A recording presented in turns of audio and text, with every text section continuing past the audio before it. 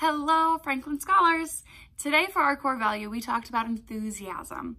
And as we talked about it, we said that enthusiasm means you're really excited to do something.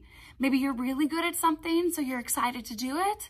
Or maybe it's something that you found out you are really good at. It's something new that you learned how to do and now you're excited. Enthusiasm also means being excited about something even if you don't know what it is. Having a good attitude, having a positive attitude. So today we're going to read a very fun book where our main character, is very enthusiastic. This is Put Me in the Zoo. And our author and our illustrator is Robert Lopshire. So that means that Robert Lopshire wrote our words and drew the pictures. So Put Me in the Zoo. I will go into the zoo. I want to see it. Yes, I do. I would like to live this way. This is where I want to stay. Will you keep me in the zoo? I want to stay in here with you. We do not want you in the zoo. Out you go. Out with you. Why did they put me out this way? I should be in. I want to stay. So he's very enthusiastic about wanting to stay in the zoo. Why should they put you in the zoo? What good are you? What good can you do?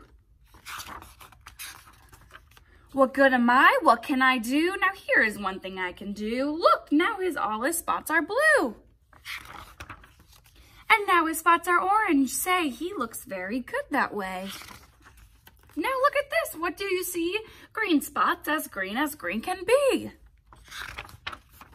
Violet spots. Say you are good. Do more. We wish you would. So now our little kids are very enthusiastic about what he can do. I can do more. Look, this is new. Blue, orange, green, and violet too. Oh, they would put me in the zoo if they could see what I can do. I can put my spots up on this ball and I can put them on a wall. I can put them on a cat and I can put them on that hat. I can put them on the zoo and I can put my spots on you. Look at this now. 1, 2, 3. I can put them on a tree. And now when I say 1, 2, 3, all my spots are back on me.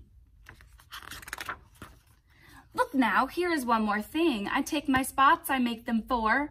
Oh, they would put me in the zoo if they could see what I could do. I take my spots, I take them all, and I can make them very small. And now you see I take them all and I can make them very tall. And when I want to have more fun, I take my spots and make them 1. Yes, they should put me in the zoo, the things my spots and I can do. See, I can put them in a box. I take them out, they look like socks. And I can put them way up high. Up they go. I make them fly.